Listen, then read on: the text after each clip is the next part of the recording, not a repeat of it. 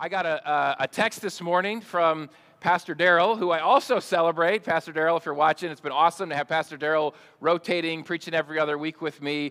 Amen to that. Yeah, so lots to celebrate today.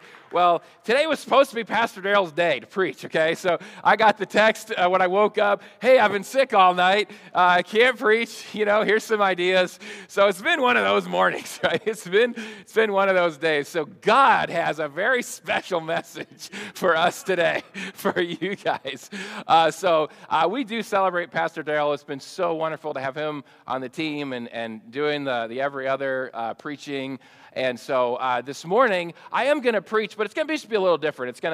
I've had notice since about 8:30 this morning that I'd be doing this, and I was just kind of talking to my wife about it. And I'm not going to go try to prep a sermon in an hour for you guys, but we have talked through, and here we'll see if we can. We're gonna.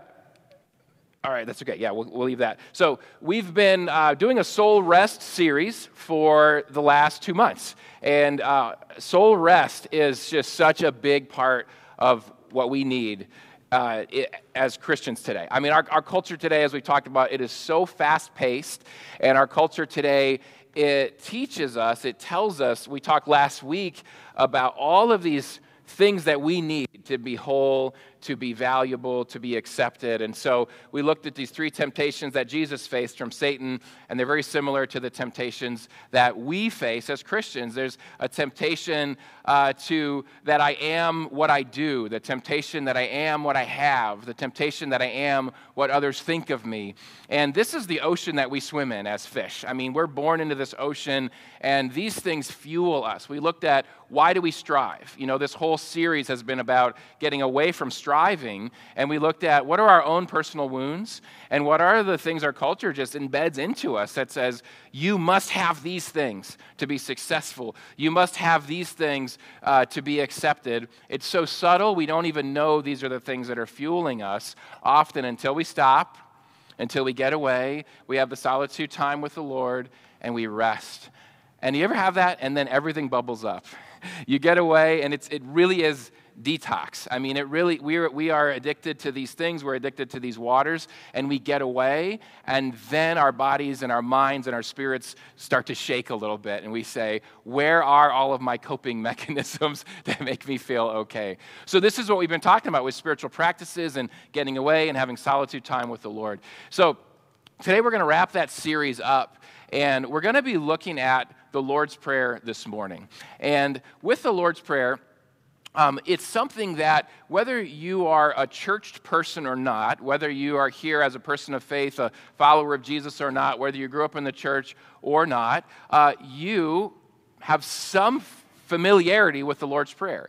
The Lord's Prayer is very embedded into our culture. Once you hear it, if you're not familiar with it, you'll go, oh, yeah, I've heard that before. In fact, Alan, can you just put the slide up of it so people can see it and kind of jog your memory? I remember watching the first Spider-Man movie back in the day with Tobey Maguire, before some of you were born, I think. And there's this now really tacky 90s action scene where the Green Goblin shows up in his Power Rangers mask, and there's all these explosions, and Aunt May is praying the Lord's Prayer, and he's like, finish it! And, there's all these explosions because she's praying, lead us,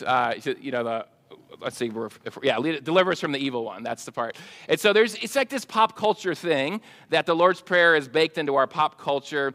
It's also baked into our church culture. So some of you grew up in churches where you recited the Lord's Prayer perhaps every Sunday. You've got it down. You've got it memorized. You can't remember your kids' names, but you remember the Lord's Prayer.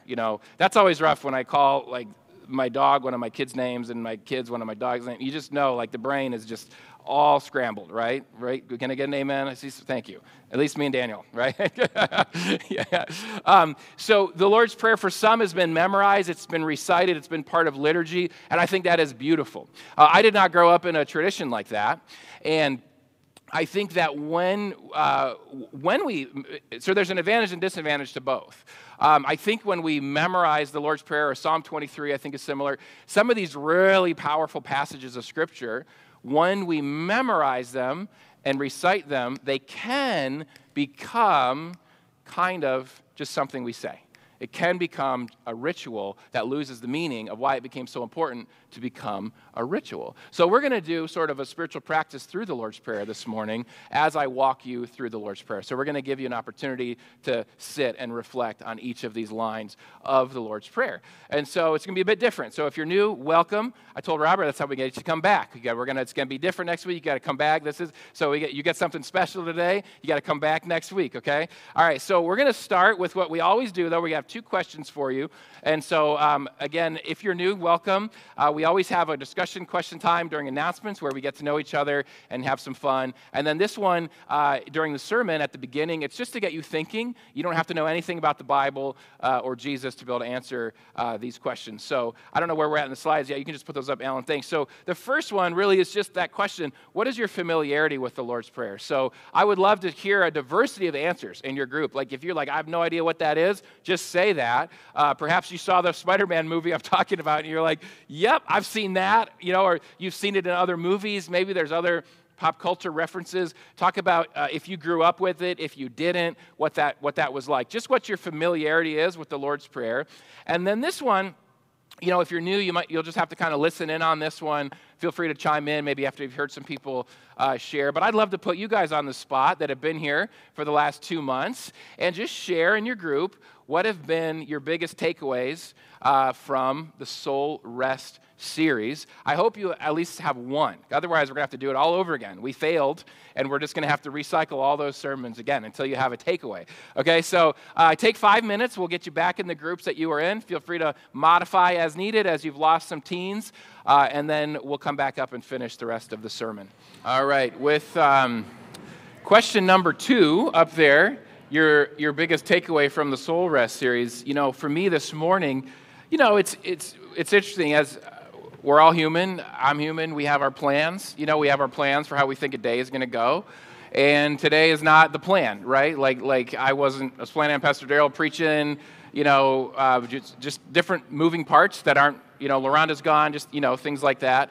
And I was able this morning because of the Soul Rest series. I mean, I'm preaching these things to myself. When I hear Pastor Darrell preaching these things, I'm learning and growing just like you are. I'm a part of this culture just like you. And I've really tried to let God challenge me during these last 2 months. And I've been consistently on my Monday, my Sabbath day off is Monday, and I've been going down to the river near my house, and I sit at the river, and I sit there as long as I can. I sit there for an hour, sometimes 2 hours, and God, it's the space where everything settles for me. It's the space where the striving can't reach me. It's the space where stuff bubbles up. My insecurities bubble up, and then God meets me in that space with his love and addressing, those insecurities that are in me. And even this morning, I was able to reflect on, able to hear from God, able to think back to this last Monday when I was at the river, and God was just showing me some of my life journey these last 5 years. And it's been a wild 5 years, and things that were pretty painful that I went through, things that I didn't want to have happen, things that were unexpected. And I won't get into all of it here, but there was a rest that can only come from God that was given to me on Monday, that I could sit with that rest and go, God, you are good. You love me, and you've been with me this whole time. Like you've been doing things that happened 5 years ago that I'm seeing now that are directly related, that I could never have imagined or written. And this morning, in a smaller way, I think an old version of me, and I still have my human self, I'm still kind of rushing around, and there's kind of flooded in some ways, but an old version of me this morning would have been kind of freaking out, kind of like, oh, I'm worried. How is it going to go? How are people? And just having, I told you can't learn this from a sermon, right? I've said that many times. You can't learn this from a sermon. The soul rest, being with God in that space, allowed me to be with him in that space this morning when things were upside down, right? So that's one for me, one of my biggest takeaways from the Soul Rest series. So I'm wondering in your groups, just did someone in your group this morning raise your hand if something good was shared in your group this morning for number 2, where you're like, people are sharing stuff, that's okay. I'm totally setting you up right now. You guys fell right into my trap. It was beautiful. Okay, so now we know there's something that people want to share, right? Now we know, like, proof. If no one shares, you're liars. Okay. So what I want to know, we just take a few minutes. If anybody, you can nominate someone, that's fine. I have no problem with that whatsoever. Or does somebody want to share? Just a brief answer, just a minute or two. It can be real short. It can just be one line. It can be a few minutes. Maybe not a few minutes, maybe a minute. What your biggest takeaway from this series has been, for those who have been here, I think it'd be cool for us to hear from what God has been doing among us. I'm going to have Mario share if nobody else does. So, no, I'm just kidding. So, Mario's. Anybody want to share? It'd be great to just get like a couple people that want to go. Let's see. Oh, I like that. Okay. You up for that, Danielle? All right. We're gonna see if these mics don't give us feedback. I'll come back to you.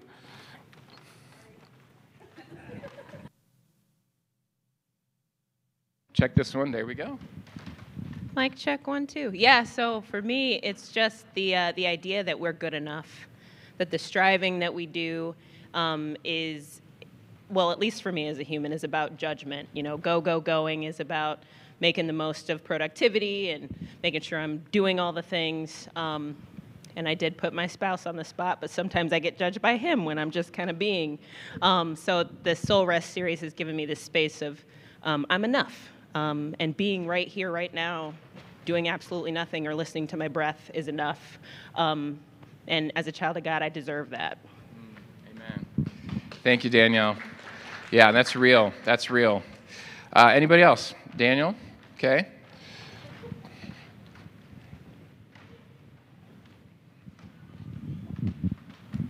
I think for me, the biggest thing is just realizing that, like, the whole time construct thing of just thinking about the fact that, like, how would our world be different if we didn't have light bulbs? Like, it would just change the rhythms of our life, just that one tiny little detail. And like how you were talking about, just we make all these things and divide all the days. And again, I think there's healthiness to that, and I think there's can be an idol in that. So, yeah. Love it. Thanks, Daniel. Chelsea? I think for me, it was learning how to quell that finger itch, that instant gratification, pick up your phone, have something there to entertain you, but it really just drains you. And learning how to just ignore that and learning how energized I feel just not having something constantly take away my attention, and learning how to be in the creation and be with God and actually listening to him instead of being like, okay, God, talk to me, but I'm going to scroll on Instagram for 45 minutes. So if you have something big to say, it better be louder than my phone. That's awesome. Thank you, Chelsea. I second that. I've been telling you, started fasting from social media the Saturday before the election, and I was going to do it until that Thursday, and I've just kept on going because it's been beautiful. I'm not sure what my relationship with social media will be like in the future, but right now, it will be different. I know that. It'll be very different. So, anybody else? I'm not going to make Mario share. He'll leave us forever. We can't have that. These are wonderful. Anyone else? One more? Going once? All right. Awesome. Thank you, guys.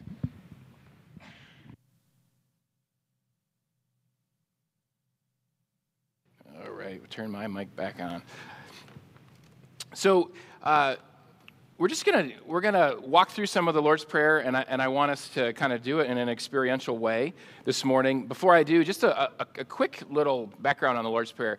It is in Scripture twice. So it's in Scripture in Luke 11, starting in verse 2, and then what we're most familiar with is the one up on the screen, and that is in the middle of the Sermon on the Mount, and that's in Matthew 6 and starting in verse 9. And right off the bat, again, I'm not, I think it's great to memorize the Lord's Prayer. I think it's great to have this stuff, embedded into us and even to do the liturgy, and there's a beautiful thing to that. But I think it is important to note that that when Jesus was asked about this prayer in Luke 11, his disciples, in verse 1, they say, "Lord, teach us to pray." just as John taught his disciples. So that's a big question. If you could ask Jesus, teach me to pray. Wouldn't you want to know his answer? I think his answer was bigger and broader than just memorize these lines. Memorize these lines. That in these lines is like a gold mine. Each one is a gold mine that we're meant to sit with and pray out in this way. This is how you should pray. And so even the fact that they're in the scriptures twice, they're not the same. So, we're not, like, it wasn't a magical thing to say, is what I'm saying. It's not a magical set of lines that you're supposed to say because, hey, they're in there twice, and Luke wrote it one way, and Matthew, wrote it another way. But as we go through these lines, it starts, we'll do the Matthew 6 version. It starts with this line, our Father in heaven. And I'll read through the whole thing, and then we'll go through each line. Our Father in heaven, this is the NIV, hallowed be your name. Your kingdom come, your will be done on earth as it is in heaven. Give us today our daily bread and forgive us our debts as we also have forgiven our debtors. And lead us not into temptation, but deliver us from the evil one.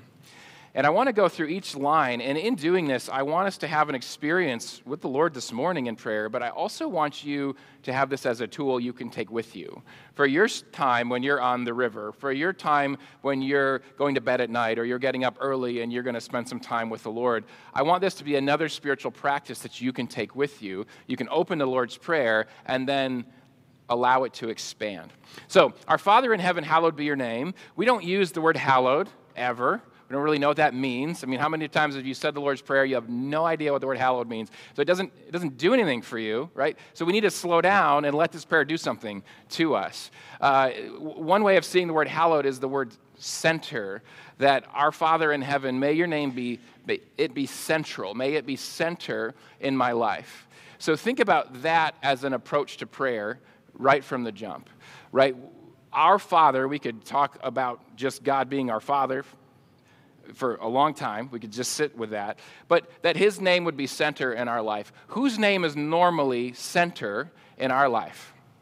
Our name, right? Center being we make our decisions for us, our lifestyle choices for us, our priorities for us. We talked about that last week. The priority of our time. Don't tell me what you care about. Show me your calendar. Show me the way you spend your time.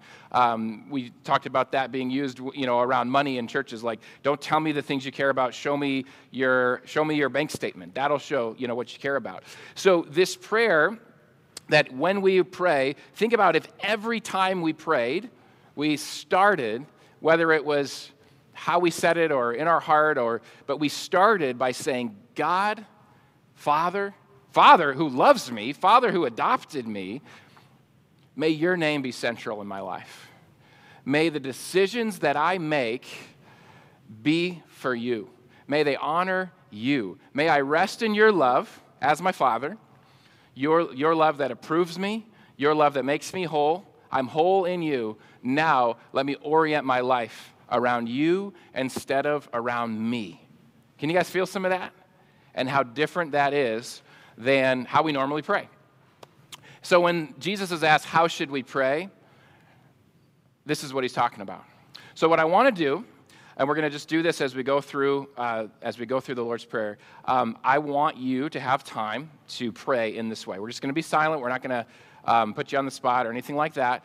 I would invite you, it's just going to be, I'm not sure, it might be a minute. I'm not sure. It's just going to be some silence. I'll give you some guidance as we go. To quiet yourself before the Lord. And I'm just going to read Our Father in heaven, hallowed be your name. And I invite you to take some time to pray that God's name would be center in your life. And perhaps ask God, ask the Spirit, where is your name not centered in my life? Where do I need to make your name center in my life? The whole time remembering he's your Father, he loves you. You're his beloved child, and he's well pleased with you. So let's just take a moment in prayer. So you can close your eyes, you can open your hands, you can do whatever you feel comfortable with in prayer, to pray in this way. Our Father in heaven, hallowed be your name.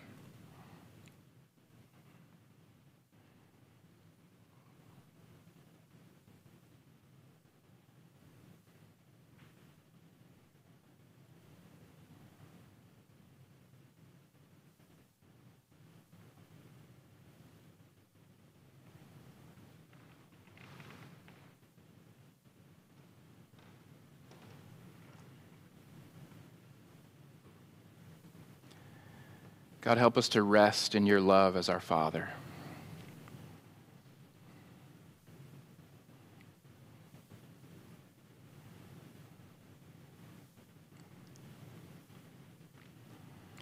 Help us to remember that you are the perfect Father who loves us perfectly.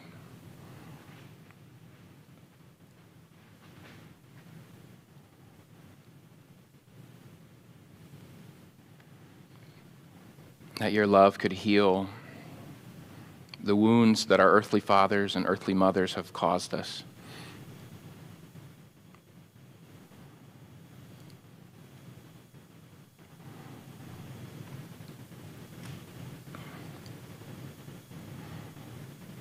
That your love would replace any lies that we're telling ourselves or that we've been told about ourselves.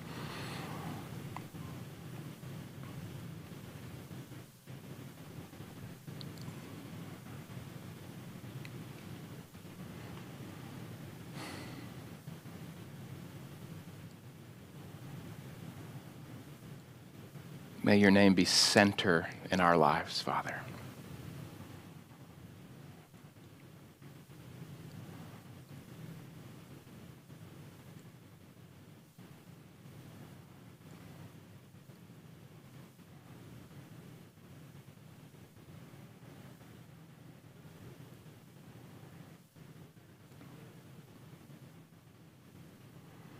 Show us where your name has not been center in our life and where we've been center. And show us how to make those changes, how to honor you, how to worship you, how to exalt you as hallowed.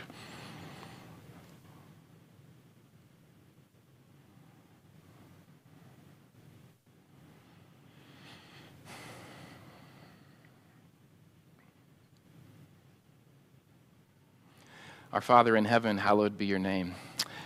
Amen. You could spend time with that one line for an hour. It's beautiful. You're not getting one spiritual practice this morning. You're going to get about 5, because each of these lines has infinite space, I think, that the Holy Spirit can work in us. The second line of the Lord's Prayer, your kingdom come, your will be done on earth as it is in heaven. If I were to cast vision to churches in America, churches in the around the world, Mosaic Church, I think this is the only verse we need for that vision. I mean, there's others we can certainly use, but this is the only verse we need for that vision. If you're like, I don't know what to pray for, this one verse will give you about 1.5 million things to pray for. So check this out. We're praying that God's kingdom, again, it's our Father's kingdom. He's a king. He has a kingdom. First, we're hallowing his name. So he's the king, not us, right? We're not the king or queen. He is. So that's the first part of the prayer. God, you be central. You be king. Now, I'm going to pray that your kingdom comes, that your will is done where? On earth. Think about that prayer as it is in heaven. So I want you to use your imagination and think about, what are things like in heaven? In heaven, think about the things that are there, and think about the things that aren't there. I'm not talking about pearly gates or roads of gold or whatever. What I'm talking about is in heaven, there's no brokenness. Right? I mean, there's no brokenness in heaven. So what does God's kingdom look like? It's a place where there's no hunger. It's a place where there's no violence. It's a place where there's no poverty. It's a place where there's no racism. It's a place where there's community. It's a place where there's love. And get this, there's no lost people in heaven. Everyone knows Jesus. Everyone is in the family of God in heaven. Now picture that place coming here. Picture heaven in Grand Rapids. Picture heaven in your workplace. Picture heaven in your marriage. Picture heaven in your family. Picture God's will. What is God's will? Read the Bible. There's no poverty. There's no violence. There's justice. There's freedom for prisoners. There's freedom for the oppressed. People are in relationship with Jesus. They've been forgiven. They're forgiving others. They're learning that God forgives me so I can forgive others. There's wholeness. We're not harming other people. We're giving life to other people. Do you see how we could pray this every day for about 1 million things? God, that your kingdom, the way things happen in heaven, your will, the way things happen in heaven would happen here in my life. And that he has chosen you, when Jesus says this is how you should pray, he's chosen you as his special agent. He's chosen you as his ambassador, Corinthians tells us. You're his representative of what? Of heaven. You're his representative of God's will, the way things happen, the way he wants things to happen, the way he wants us to treat each other, both on an individual level and on a systemic level. That we are a part of how do we make these relations. The brokenness of this culture is very broken. We live in a very unequitable, unjust society. What does it look like for us to be agents of heaven in the midst of that? What does it look like for us to help shape this place into heaven? That'll change your life. That'll change your mission. That'll change your purpose for living. It'll change your church. So what we're going to do next is the same thing. We're going to go into prayer with this prayer. And we're going to ask God, I want you to ask God what that looks like in your life. What's beautiful is it's going to look a little different in every one of our lives because we each have a little bit different sphere of influence.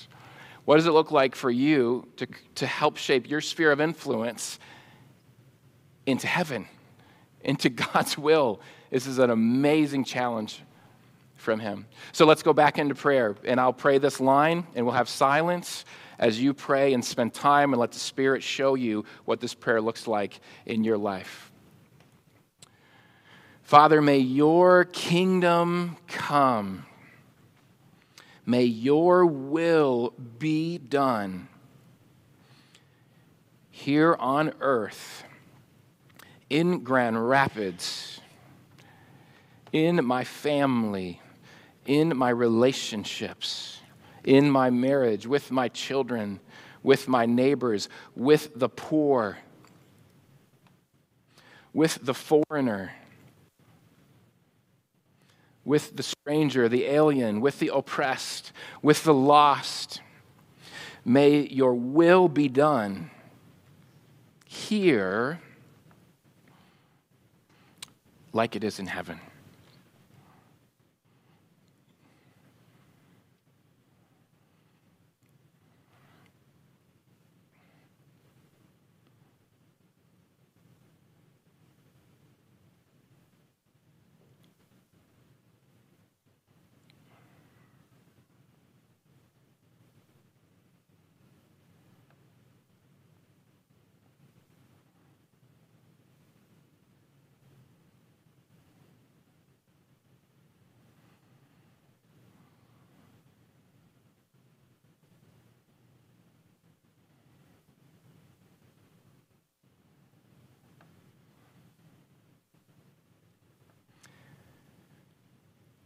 God, we pray for peace and restoration in our cities.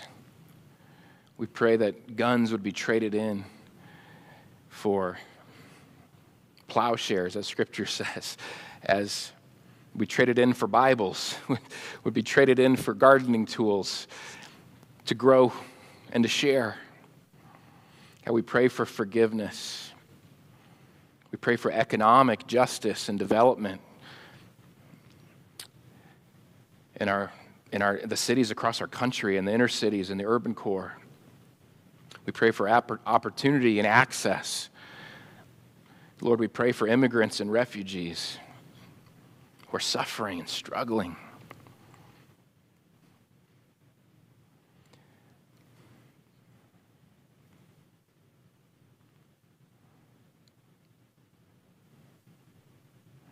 Show us how we can be agents of heaven, agents of your will, of what that this earth could look like heaven.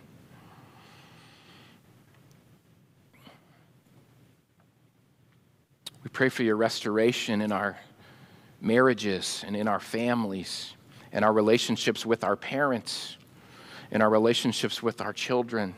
Lord, humble us. May we forgive as we've been forgiven. Ephesians 4:32, forgive as Christ Jesus has forgiven you. Lord, may we be overwhelmed in this moment with your forgiveness for us. May relationships be restored.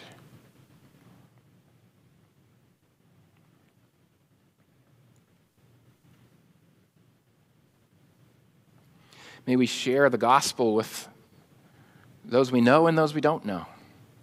May we see it as part of our mission to bring your kingdom here, that there's no lost people in heaven, to let people know the good news of Jesus. And in this quiet moment, show each of us steps we can take to be your agents, to be part of this amazing, world-changing work that you are about.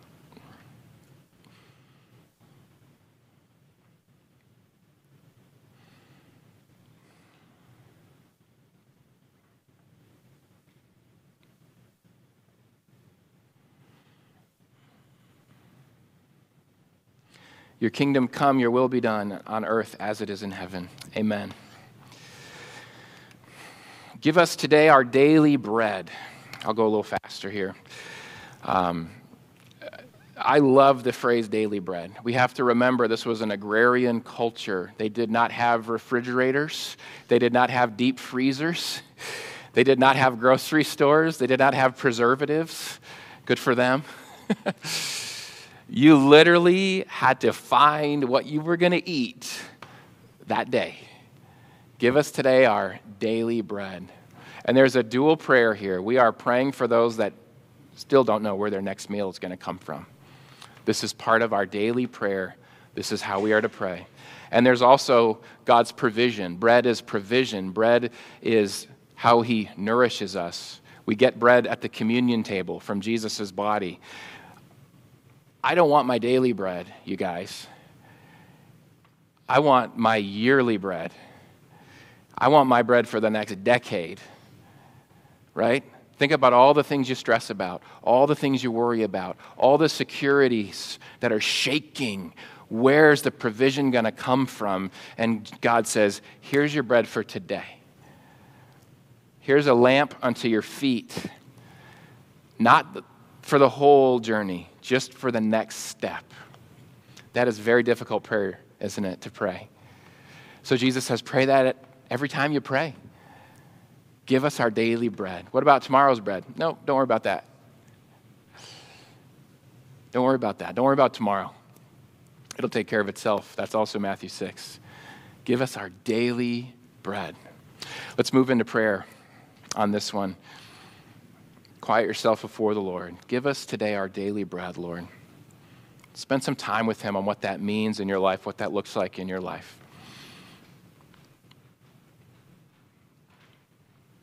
Where he's calling you to trust him.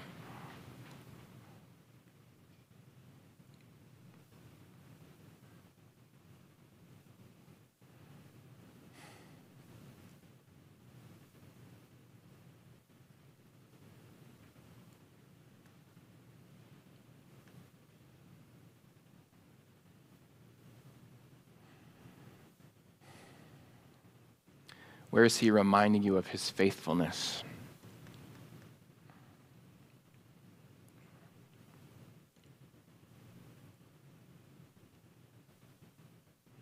Where is he showing you that he is enough, that he is your bread? He's the bread of life. He is enough.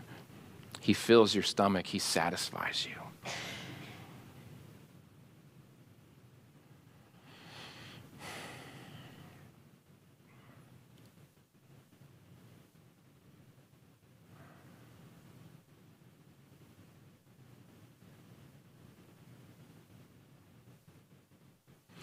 Give us today our daily bread. Amen. Forgive us our debts as we also have forgiven our debtors. This is a powerful passage. If you read this and the verses that are right after it in Matthew 6, We like to skip over those. Verses 14 and 15, they say that we will be forgiven if we forgive those who sin against us, and if we don't forgive others their sins, we will not be forgiven. That'll mess with your theology, but it's right there. It's what follows the Matthew 6 Lord's Prayer. I think this shows us how important, how essential it is that we forgive others. First, with how we've been forgiven. This is our daily prayer. Forgive us where have we sinned against you, God. Remind us of your forgiveness, as we also have forgiven our debtors. We've already done it. Now, I know forgiveness isn't that easy. So what does it look like in our daily prayer to ask God, these people are really hard for me to forgive.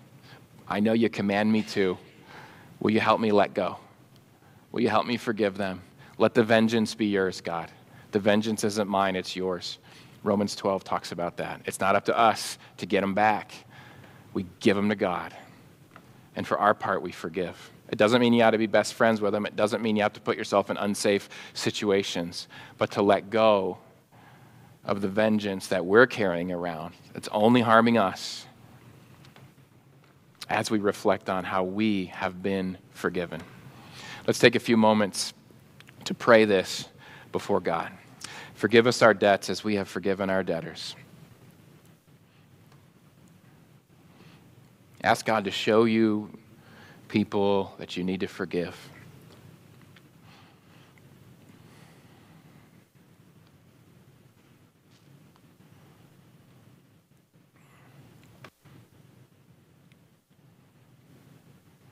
Ask for his help to let them go, to just give them to God, that he will bring justice, vengeance, repentance, whatever he has in store. But it's not your job. Let that be his job.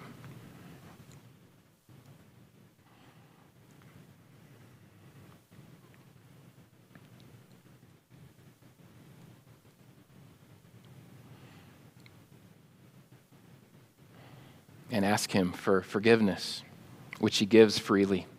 He gives in abundance to you for the ways you and I have sinned against him today, this week. Name those things before him and experience the freedom of his forgiveness.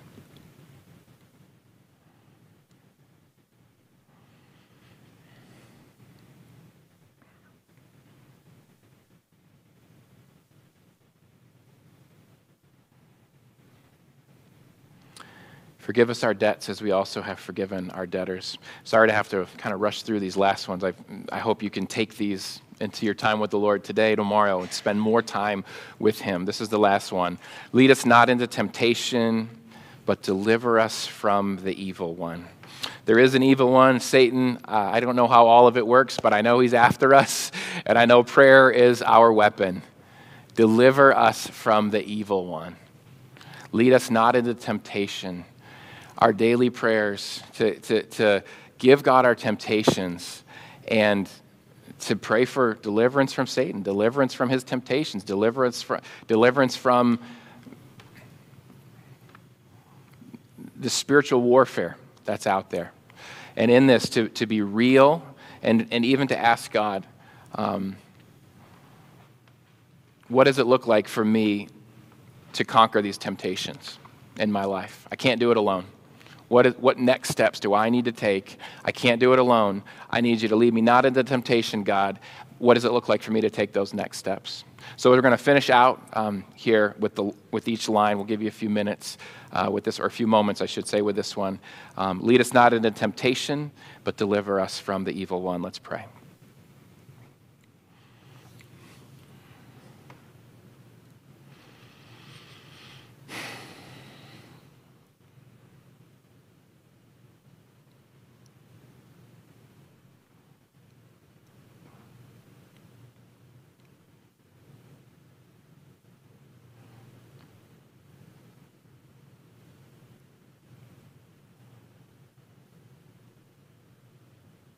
Lord, we give you our temptations.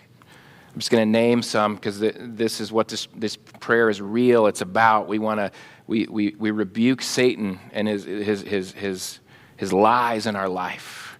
And for those who are tempted by pornography, Lord, lead us away from that temptation of pornography. For those that have the temptation of lust, lead us away from the temptation of lust, the temptation of fantasy, God, to desire someone other than our spouse. For singles, to desire, in a sexual way, someone that's not our spouse because we're not even married yet. Lord, lead us away from these temptations. These are real. Lord, lead us away from the temptation of money and greed and power. Lead us away from the temptation of making our life about us. Lead us away from the temptation of anger and acting out in violence in our words against our spouse and against our kids and against those we care about. Lead us away from that temptation, Lord. Deliver us from the evil one. Lead us away from the temptation if we have a substance abuse addiction that we rely on, if it's a drug or if it's alcohol abuse. Lord, lead us away from that temptation and towards you, Father. Back to being our daily bread. Back to being center in our life. Deliver us from the evil one and into your arms to provide all that we need.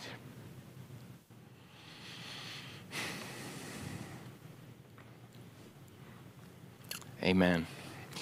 We'll put the whole Lord's Prayer back up here, and we'll have you read it once as a prayer. And as you read each line, think about what God spoke to you on each of these lines, and then we'll move into communion and our final worship song. So we're going to pray it aloud. I am not good at leading things being read aloud, so bear with me.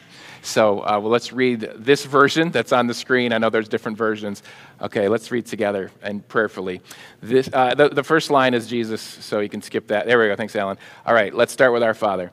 Our Father in heaven, hallowed be your name. Your kingdom come, your will be done, on earth as it is in heaven. Give us today our daily bread, and forgive us our debts, as we also have forgiven our debtors. And lead us not into temptation, but deliver us from the evil one. Amen.